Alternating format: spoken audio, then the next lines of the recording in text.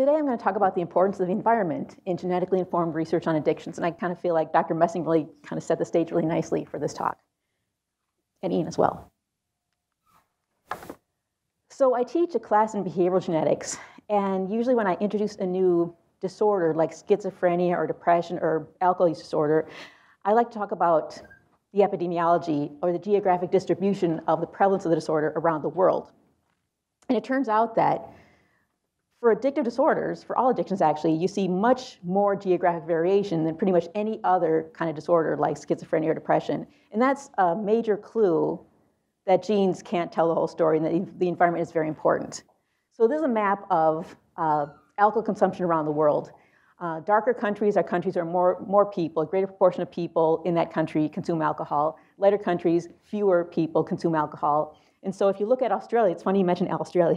If you look at Australia, this is a country where most people, maybe 90% of people consume alcohol. But nearby, a short flight away, is Indonesia, where most people do not consume alcohol. So there's huge differences around the world in terms of who consumes alcohol to excess, and who is at risk for developing alcohol-related problems. And you can also see those differences even within the United States. So Dr. Shukla showed a picture of binge drinking in different states and showed that there's variability even across the United States in the prevalence of binge drinking in the different states. And so what I wanted to look at was if one could try to see whether maybe genetic risk for alcohol use disorder may be differentially expressed depending on what kind of environmental context you're living in, like maybe what country, what state, what neighborhood. So thinking about environmental moderation of genetic influences on alcohol problems, you could think about drinking prohibitive environments where maybe the genes for alcohol problems may be relatively muted. So think maybe Indonesia. Or you could think of maybe a drinking facilitated environment, let's say Australia, where the genetic risk factors for alcohol problems might be more amplified. So that's the idea, maybe, that things might differ depending on where you happen to live. So I looked at this within a twin study, where you compare the similarity of monozygotic twins who share 100% of their genes to dizygotic twins who share on average 50% of their genes. And if the monozygotic twins are more similar than the dizygotic twins, you can infer that there are some genetic influences at play. And the twin study is a nice complement to a molecular genetic study that Dr. Geiser talked about. In a molecular genetic study, you're directly measuring genes, individual genes. In a twin study, you're indirectly estimating the aggregate influence of genes. So in the study I did, I estimated the contribution of, or the proportion of variation in alcohol problems that was attributed to genetic factors, shared environmental factors, things like social class, race, neighborhoods, and unique environmental factors, things that are specific to the individual. So looked at the proportion of variation in alcohol problems attributed to those three things. The heritability is the proportion of variation in alcohol problems that can be explained by genetic factors. So that's mostly what I'm going to be focusing on here today, not the environmental factors. This is a map of the United States showing the density of alcohol outlets in each county in the United States. And so this is the environmental context that I'm focusing on, is the density of alcohol outlets, not actually in the county, looking at a more fine-grained level. At the neighborhood level, the picture wasn't as pretty, but this kind of gives you an idea of the variation in the United States of the density of alcohol outlets in different counties.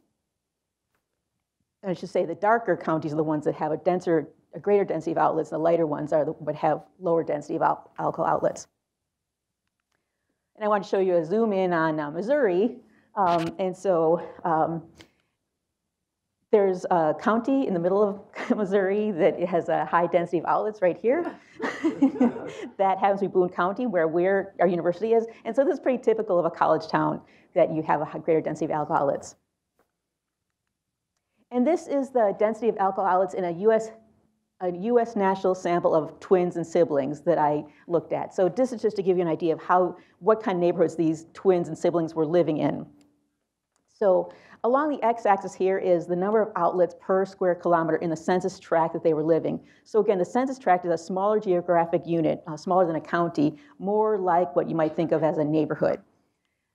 So ranging from 0 outlets all the way up to more than 10 outlets. And so I'm focusing mostly on the on-premises outlets in blue here. So an on-premises alcohol outlet is one where you purchase alcohol to be consumed on the premises, like in a restaurant or in a bar. Off-premises outlets are where you purchase alcohol to be consumed elsewhere. So that would be a liquor store, a convenience store, a grocery store, and all outlets are just the two combined. So I'm mostly focusing on here now on the on-premises outlets in blue. So most people live in places, neighborhoods where there are few outlets, but some live in pretty outlet-dense neighborhoods.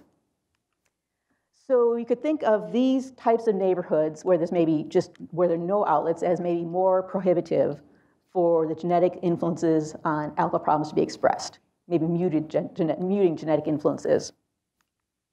And over here, this might be a more facilitated environment where the genetic influence on alcohol problems may be more amplified, more likely to be expressed. So here are the results. The layout is kind of similar to the previous slide. Down on the x-axis, we still have the number of outlets per square kilometer in the census tract, but over here is the proportion of variance, and this is the proportion of variance in alcohol problems that's explained by genetic factors or the heritability, and that can range from 0 to 1. So the kind of neighborhood that you live in influences the heritability of alcohol problems, ranging from down here, where in neighborhoods with 0 outlets, the heritability is 11%, it's not even significant, to here, if you live in a neighborhood with more than 10 outlets, the heritability is 78%. So the heritability is increasing from 11% up to 78%, depending on what environment you're living in. So that's a 7-fold increase in heritability, just based on the environmental context. So this is an example of gene-environment interaction. So you could think of this as genetic control of sensitivity to the environment. You could also flip it around and say this could be environmental control of the expression of genes. I'm going to kind of skip past a lot of this, but just for time's sake, but I wanted to talk about this last point, which is that most of you are probably thinking that alcohol outlets are preferentially located in worse, poorer neighborhoods. So I took that into account in all these models, and the alcohol outlet density effects remained. Even when you took into account, actually taking into account state effects, neighborhood effects, it still remained. So these results suggest that individuals who are genetically predisposed to develop alcohol problems may be especially sensitive to the influence of many alcohol outlets in their community. And this has clear implications for intervention. That is, restricting the density of alcohol outlets may reduce alcohol-related harms by placing limits on the extent to which an individual's genetic liability to develop alcohol problems can be actualized. That's really a mouthful, but what I'm trying to say here is that you can change the environment. The government can restrict how many outlets are in a state or in a neighborhood, and that kind of change will be most beneficial to those people who are genetically at risk to develop alcohol problems. I want to acknowledge the source of the data that I use, which comes from the National Longitudinal Study of Adolescent to Adult Health. Also my collaborators, Tom Piasecki here at University of Missouri, former postdoc Ariel Deutsch, and thank you for your attention.